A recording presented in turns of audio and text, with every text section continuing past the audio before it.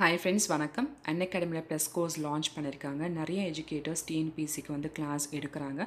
Tamil medium and then English மீடியம்க்கு class எடுக்காங்க. அவங்கவங்களுக்குன்னு தனியா batch course பிரிச்சு topic வந்து கம்ப்ளீட் பண்ணிட்டு இருக்காங்க. ஸோ ஏற்கனவே இதோடைய அமௌண்ட்டை பற்றி நான் உங்களுக்கு சொல்லியிருக்கேன். கோம்லவெளி இந்த ரெஃபரல் கோடை யூஸ் பண்ணிங்கன்னா உங்களுக்கு 10% ஆஃபர் உண்டு. அந்த ரெஃபரல் கோடு படி பார்த்தீங்கன்னா இஎம்ஐ ஆப்ஷன் இருக்குது. ஸோ நமக்கு பார்த்தீங்கன்னா வெறும் ₹525 எல்லா எஜுகேட்டர்ஸ் கிளாஸஸ் வந்து நீங்கள் மாதம் மாதம் பார்க்கலாம். அதாவது 12 மந்த்துக்கு சொல்கிறேன். இஎம்ஐ பார்த்தீங்கன்னா கிரெடிட் கார்டு ஆப்ஷன்ஸ் இருக்குது. ஹாய் ஃப்ரெண்ட்ஸ், இந்த வீடியோவில் நம்ம என்ன பார்க்க போகிறோம் பார்த்தீங்கன்னா அது சோலார் சிஸ்டம் தான் பார்க்க போகிறோம். பார்ட் 1 இது. இதில் பார்த்தீங்கன்னா நம்ம வந்து ஏற்கனவே சோலார் சிஸ்டம் பற்றி பழைய புக்கில் இருக்கிறத நம்ம யூடியூப் சேனலில் போட்டிருக்கோம். இது வந்து பார்த்தீங்கன்னா புது 6th புக் அண்ட் புது 11th ஜியாகிரஃபி புக்கில் இருந்து நம்ம பார்க்க போகிறோம். ஓகே, இதான் என்னோடய இன்ஃபர்மேஷன். நான் ஏற்கனவே சொல்லியிருக்கேன். கோம்லவெளி அப்படின்ற ரெஃபர் கோடை நீங்கள் அன்அகாடமியில் யூஸ் பண்ணிங்கன்னா உங்களுக்கு 10% ஆஃபர் உண்டு. ஸோ கிளாஸஸ் நிறைய எடுத்துகிட்ருக்காங்க. மாதத்துக்கு வெறும் ₹525 தான் நீங்கள் இஎம்ஐ ஆப்ஷனில் யூஸ் பண்ண எல்லா எஜுகேட்டோடைய கிளாஸஸும் நீங்கள் பார்க்கலாம். ஓகே, ஸோ சோலார் சிஸ்டம் பார்க்கறதுக்கு முன்னாடி பாருங்கள், நம்மளுடைய வீட்டு அட்ரஸ் அப்படின்னு சொல்லிட்டு கேட்டால் நம்ம என்ன சொல்லுவோம்? ஃபார் எக்ஸாம்பிள் இப்போ வந்து யாராவது ஒருத்தவங்க வந்து யூஎஸ்ஏயில் இருக்கீங்க, உங்களுடைய ஹோம் டவுன் உங்களுடைய வீட்டு அட்ரஸ் சொல்லுங்கள் அப்படின்னு சொல்லிட்டு சொன்னீங்கன்னா என்ன பண்ணுவீங்க? ஸோ நம்ம இங்கே இருக்கோம், இந்த தெரு, இந்த மாவட்டம் அப்படின்னு சொல்லிட்டு நம்ம டீட்டெயில்டாக சொல்லுவோம். ஓகேங்களா? ஸோ அது போல தான் இந்த சூரிய குடும்பம் அப்படின்றது வந்து எங்கே இருக்குது, அதில் எத்தனை கோள்கள் இருக்குது, ஓகேங்களா, அது எந்த அண்டத்தில் இருக்குது அப்படின்றதெல்லாம் வந்து பார்க்க போகிறோம். ஹைரார்கி ஆஃப் த யூனிவர்ஸ்னு சொல்லுவாங்க. ஸோ எப்படி ஃபஸ்ட்டு பார்த்தீங்கன்னா யூனிவர்ஸ் அதுக்கப்புறமேட்டு தான் வந்து கேலக்ஸி, அதுக்கப்புறம் தான் சோலார் சிஸ்டத்தில் அந்த கோள்கள்லாம் இருக்க பிளானட்ஸ், அதுக்கப்புறம் அந்தந்த கோள்களில் வந்து நேச்சுரல் சேட்டலைட் வந்து சுற்றிட்டு வரும். எப்படி வந்து பூமி எர்த்தை சுற்றிட்டு வருதோ அது போல் இப்போ ஒரு எக்ஸாம்பிள் பார்த்தீங்கன்னா 3 இருக்குது. ஓகேங்களா? நிலா இருக்குது, நிலா வந்து பூமியை சுற்றிட்டு வருது. ஓகேங்களா? ஸோ அது போல் அந்த கோள்களை வந்து சுற்றி வரதுனால நம்ம என்ன சொல்லுவோம்? சேட்டலைட் சொல்லுவோம். சேட்டலைட் உடனே அதை லான்ச் பண்ணுற சேட்டலைட் கிடையாது, இது இயற்கையாகவே அமைஞ்ச சேட்டலைட். இதெல்லாம் வந்து நேச்சுரல் சேட்டலைட் நம்ம சொல்லுவோம். ஓகேங்களா? ஸோ இதை மறுபடியும் பாருங்கள், என்ன சொல்லுவாங்க? பேரண்டம். அதாவது யூனிவர்ஸை வந்து என்ன சொல்லுவாங்க? பேரண்டம். அந்த பேரண்டம் எல்லா கேலக்ஸியை சேர்ந்ததை நம்ம என்ன சொல்லுவோம்? யூனிவர்ஸ்ன்னு சொல்லுவோம்.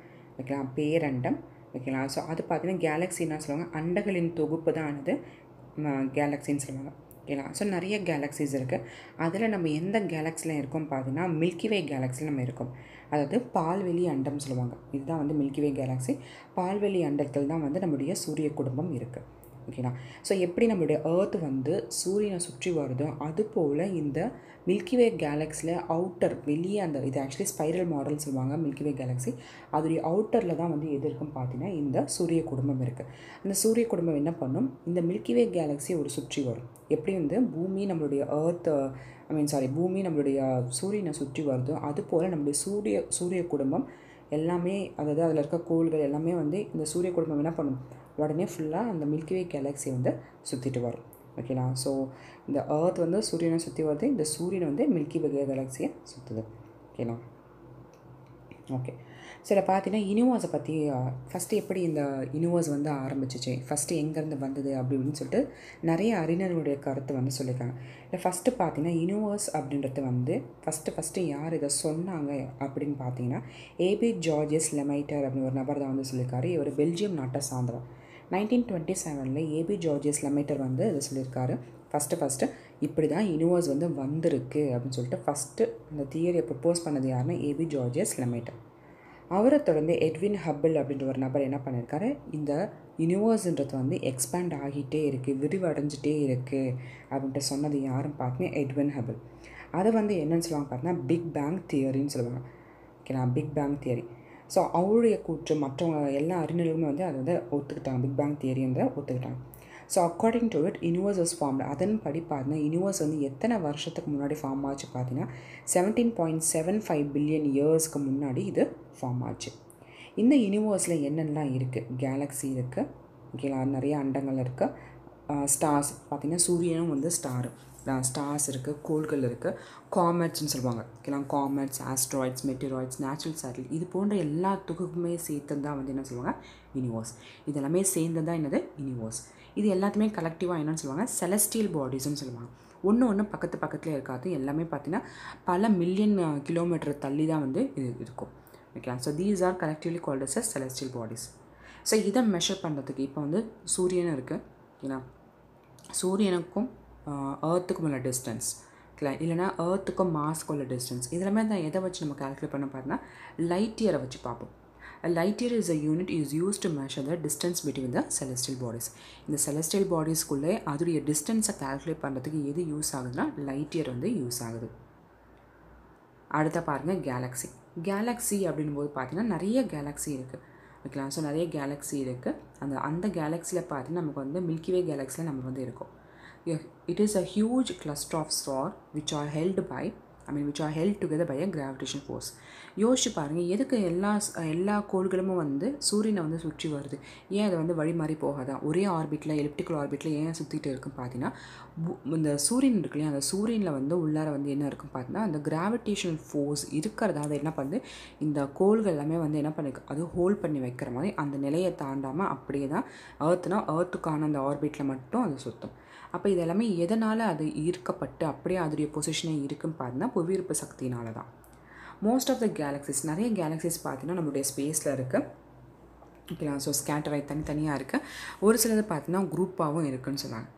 மில்கிவே கேலக்ஸி பால்வெளி அண்டம் சொல்லுவாங்க. ஸோ இந்தியாவில் வந்து என்னென்னு சொல்லுவாங்க பார்த்தீங்கன்னா மில்கிவே கேலக்ஸியை வந்து ஆகாஷ கங்கா அப்படின்ட்டு சொல்லுவாங்க. த Milky Way Galaxy was formed about 5 billion years ago. அதாவது பிக் பேங் தியரி எப்போ ஃபார்ம் ஆச்சுன்னு சொல்லுவாங்க, 13.75 பில்லியன் இயர்ஸ்க்கு முன்னாடி இது ஃபார்ம் ஆச்சு. இந்த பால்வெளி அண்டம்ன்றது எப்போ ஃபார்ம் ஆகிருக்கு பார்த்தீங்கன்னா 5 பில்லியன் வருடத்துக்கு முன்பு இது வந்து வந்திருக்கு அப்படின்னு சொல்லுவாங்க. பிக் பேங் எக்ஸ்ப்ளோஷனுக்கு அப்புறமேட்டு தான் இது வந்திருக்குன்னு சொல்லுவாங்க. ஓகேங்களா? ஸோ இந்த இதெல்லாமே பார்க்கும்பொழுது நம்முடைய சூரிய குடும்பம் எதில் இருக்க மில்கிவே கேலக்ஸிலாம் இது இருக்குது. நமக்கு அருகாமையில் இருக்கிற, அதாவது எர்த்துக்கு அருகாமையில் இருக்கிற கேலக்ஸி எதுன்னு சொல்லுவாங்க, ஆண்ட்ரோமெடா கேலக்ஸின்னு சொல்லுவாங்க. ஓகேங்களா? Andromeda Galaxy is the nearest to the earth. Okay, நிறையா ஸ்டார்ஸ் எல்லாமே சேர்ந்தது நம்ம என்ன சொல்லுவோம், கேலக்ஸின்னு சொல்லுவோம்.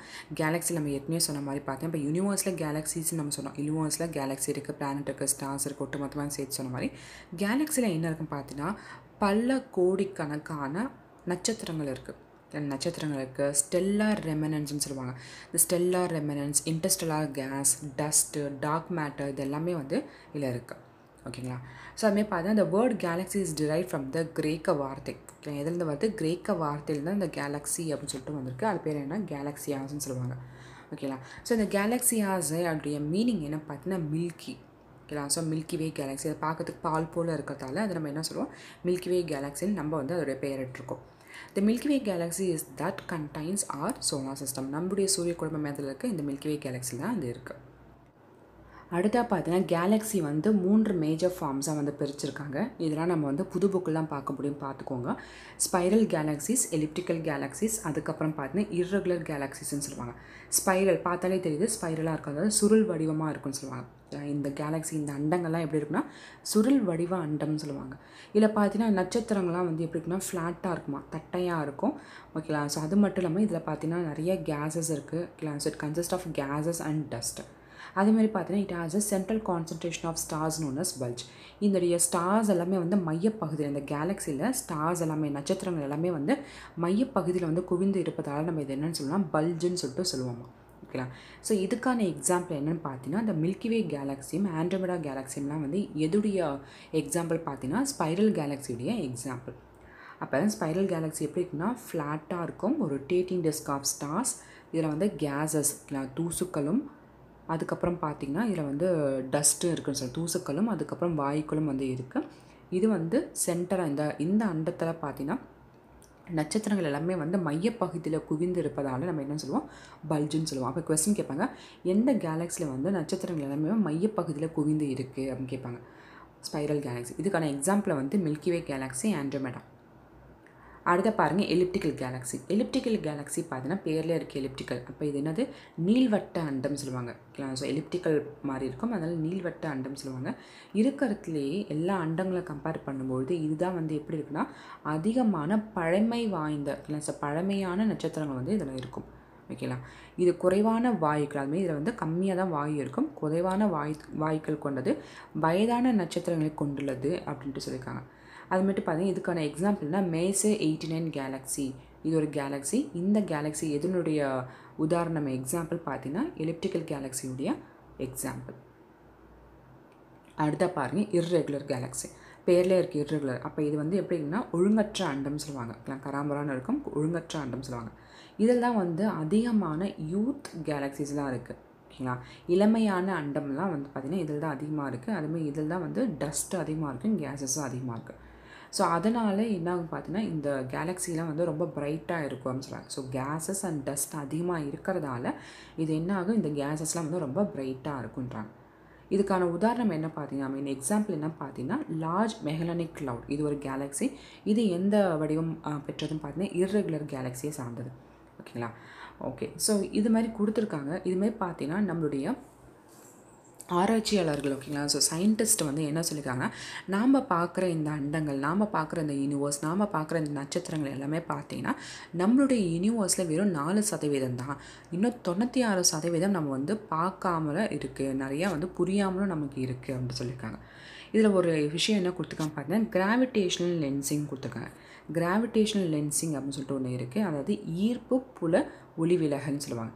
இது என்ன பண்ணும், இந்த கிராவிடேஷனல் லென்சிங் மூலமாக என்ன பண்ணலாம் பார்த்தீங்கன்னா, இப்போ ஏதாவது ஒரு அண்டம் இருக்குன்னா அதோடைய வயது என்ன, ஃபார் எக்ஸாம்பிள் ஏதாவது ஒரு இப்போ புதுசாக ஏதாவது ஒரு கேலக்ஸி கண்டுபிடிச்சிக்காங்கன்னா ஸோ இந்த கிராவிடேஷனல் லென்சிங் வச்சு அதோடைய வயது என்ன அப்படின்னு சொல்லிட்டு கண்டுபிடிக்கலாம். அப்போ அதுக்கிட்ட என்ன மாதிரியான இது புலப்படாத ஆற்றல்லாம் இருக்குது, என்ன மாதிரியான ஆற்றல்லாம் இருக்குதுன்னு சொல்லிட்டு இந்த கிராவிடேஷனல் லென்சிங் வச்சு கண்டுபிடிக்கலாம்.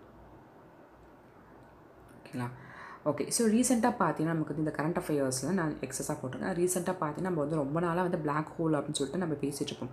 அதுலேயே ஃபஸ்ட்டான இமேஜ் வந்து ஆஸ்ட்ரானமர்ஸ் வந்து எடுத்து கொடுத்துருக்காங்க.